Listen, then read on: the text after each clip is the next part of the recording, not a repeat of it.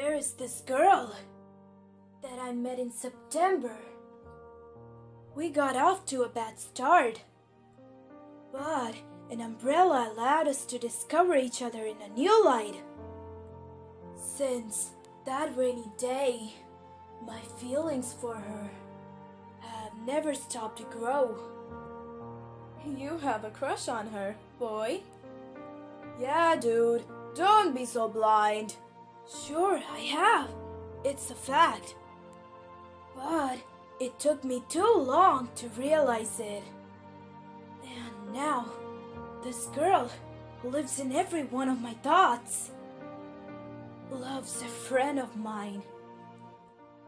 I don't think she fell for Luca, Adrian. Then who else? She doesn't want to speak about it, even with me. So I can't tell you anything. But if you really want to know, well, I guess you can try and ask her. I thought it wasn't really up to me to ask her this kind of private question. And in my mind, despite what Alia seemed to think, the answer was clear.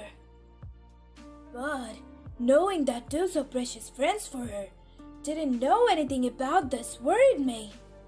And her safety was my first priority. I'm pretty sure Mari has good reason to remain silent. I already know it, turtle boy. I remind you, she's my best friend. I needed to draw the true from the false to make sure she was out of danger. And, above all,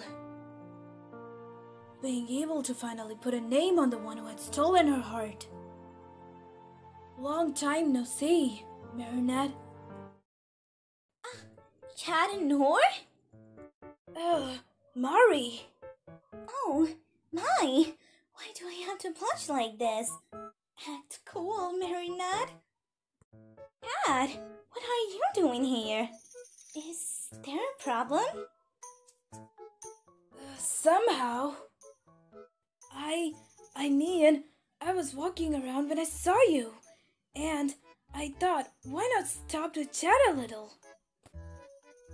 But, are you okay? You can tell me, you know, cats have good ears. Haha, well, it's not very interesting. You probably have more important things to do. I don't see anything on my schedule. So, is it about a boy? A boy? Yes. A boy who's out of my reach.